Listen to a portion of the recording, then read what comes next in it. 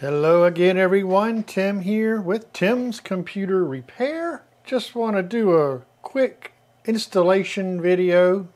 Basically it's a deinstallation and then an installation video on this computer that came into my shop. As you can see, it has a single 120 mil closed loop water system by Corsair, which has failed.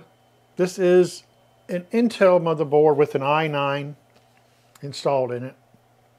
And we're going to be taking this out and we're going to be replacing it with this guy, the MSI Mag CoreLiquid 240R liquid cooling 240 mil rad closed loop water cooler. A deinstallation / installation guide for this particular water cooler. Hopefully this will help somebody out who they're trying to install theirs or uninstall this type of cooler.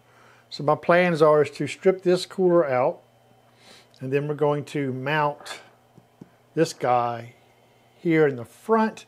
I've already taken off the front panel here, as you can see, exposing the screws to this fan, which we are going to remove entirely. So let's get started by removing this and we'll go from there. So as we got here on this Corsair, when we got these 4 screws that pretty much mount this water cooler, the water block. So I can just go ahead and just remove those screws. I'm going to do them kind of in a crisscross fashion here a little bit. Crisscross the tension a little bit. Then we can just remove them by hand. I'm going to unplug from the fan header. Little nuts to come right off here. And the last one, we want to try to protect that pump from falling on the video card. Okay, we'll set that down just gently right here for now. Then we can go ahead and remove the fans here. I only use electric screwdrivers when I am installing or uninstalling computer fans. I do not use this on motherboards.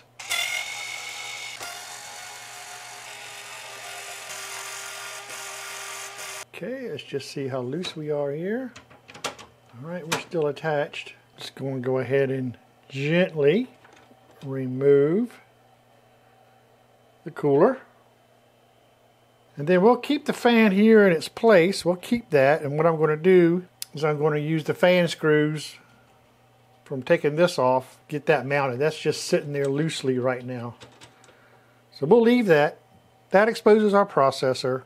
Yep, we can now remove this fan, and its cable comes through here and it's wrapped up in a bunch of wire ties here and a zip tie, which I am going to take off. Okay, and there is that. So I can follow that fan, this cable fan here, back up to this side of the board, and now I can see what header that is plugged into. So I will simply disconnect that.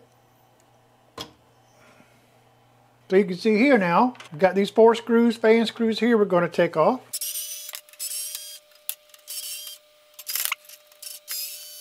Time to charge my screwdriver again, yeah.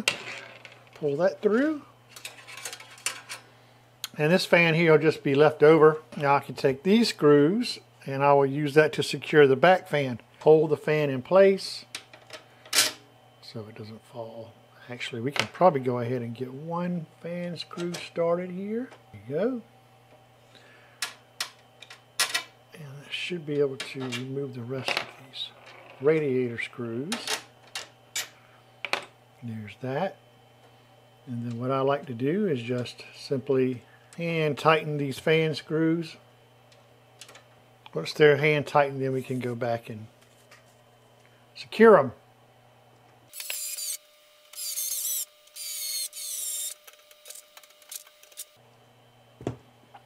There we go. That one's all secure. Now we can open up this box here.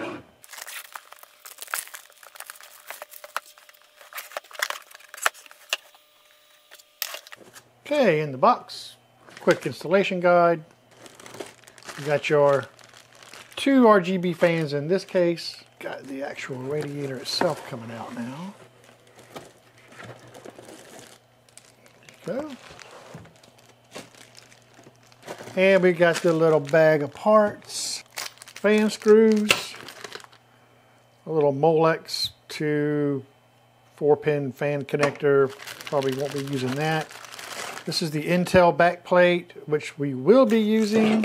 They're kind enough to give you a PWM splitter for your fans. Not sure if we're using those. We'll see in your screw hardware here. Okay, with this water cooler, the water block itself has a rotating head, so that way you can orientate your dragon whatever way you like once it's installed to keep your dragon facing the right way. Let's go ahead and I'm going to test fit this in here. So I'm going to see about where I want to put it. Test this. We're going to test fit this right around in here, which is pretty good. In the front, I'd like to put it right about there. And we can have this mounted right about like that. I think I want to start off with mounting the fans and the radiator first. So what you want to do after unpackaging your fans, you want to go ahead and undo the cables completely. Then you want to be sure that where the cables go into the fan, you're going to want this part to be on the facing the back side of the case. And that makes for much easier wire management, easier to hide the cables. So in this case, this radiator is going to be going in like this. This fan will be going right here on this front side. So it'll be between the case and the radiator. The fan will be between the case and the radiator. You want to be sure that the airflow is facing the right direction. So once you know you have the right position, and we want to just sandwich the fan there in between the radiator and the front of the case. We can go ahead and take one of our long screws, feed it through the hole of the fan here on one side. Then you want to get it fed through in this situation. I think I'm going to go this side that's closer to me so I can see what I'm doing. Got the long screw in there like that. Then you want to get it just barely threaded into the radiator hole on the back side. Once this started, it goes a lot easier.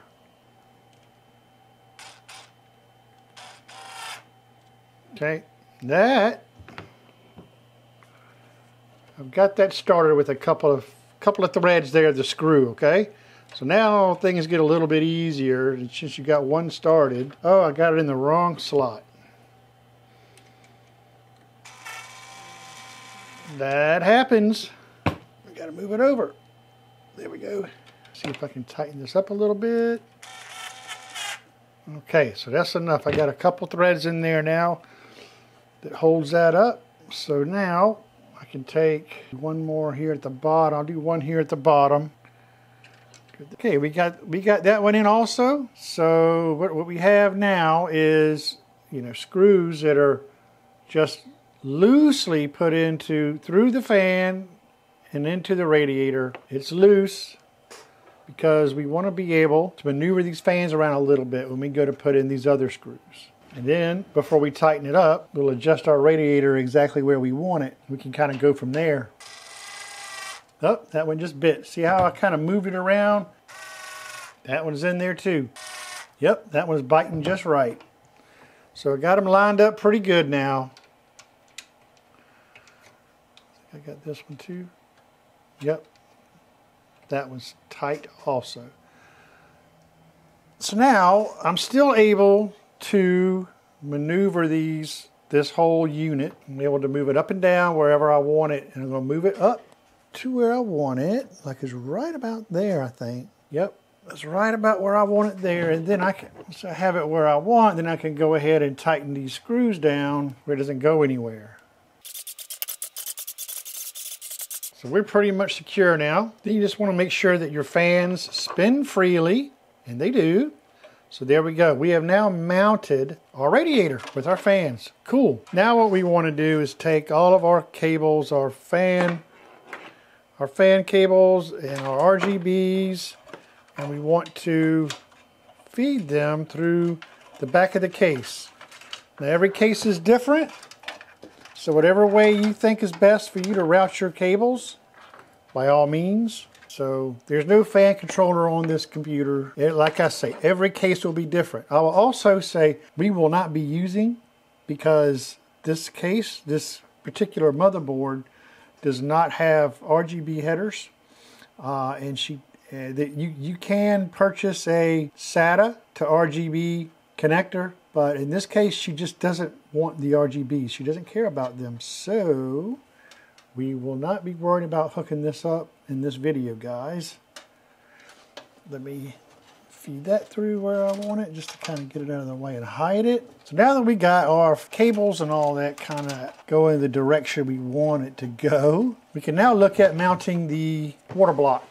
First, we must remove the old hardware from our previous water block. Okay, there's four of these little standoffs from our previous water block. Back plate off. So this is the old back plate. This is what we're going to be using as a back plate. It's what came with the cooler itself. Okay, this is going to mount on the back side, and then we're going to take these washers, and these washers will go between the back plate and the motherboard, and then these screws will go through there. Okay, this is what we're looking like, right?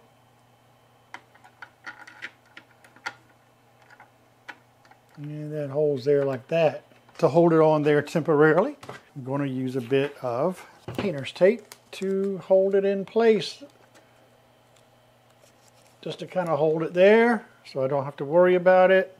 At this point in time, I am going to clean the processor. It has old thermal paste on it. I'm going to get rid of that. A little bit of a coffee filter since it's lint free. This processor is ready. Okay, for the Intel socket, we're going to use this bracket, and what this bracket does is that it goes like this into this slot, just like that. Exactly what we want. Now what we want to do is we're going to go ahead and install these little plastic O-rings, and those go around the threads here that we pushed through earlier, and you push them on, and they get kind of tight when you put them on, which is good because it helps hold the screws into place. Come down here to this one. I kind of got my hand on the back side of that. Last one, there we go. Now we can go ahead and do our thermal paste. Nothing wrong with it. That's just what we want right there. All right, then we're going to use these type of screws here with the little springs on them. This is something you really don't want to forget about, is to remove this film. Okay, let's see if we can line this up. Line it up. Then we use our thumb screws here to one side down as far as you can, so you have enough sticking out here where you can bite with your thumb screw. Same thing on this other side here. I'm not tightening anything down too awful tight right now. Okay, we got this bottom one on. I'm going to push and turn this one on. I had to push it in, and I've got my other hand on the back side of this to keep that other screw from pushing out. So I got 3 of them on there, really loose, enough to hold them. That guy's kind of hiding behind these pumps. I guess I can move these lines up a little bit. This is really tight. It's going to be best for me on this one to lay it down. Okay, I've got this laying down on his back, because you're going to have to actually, push down pretty hard. Right there, you can see I can push down. Let me take this, and I can push down on that bracket and see if I can get that to bite. Yep, and that's what I had to do. We can tighten it up. We can tighten them up a little at a time.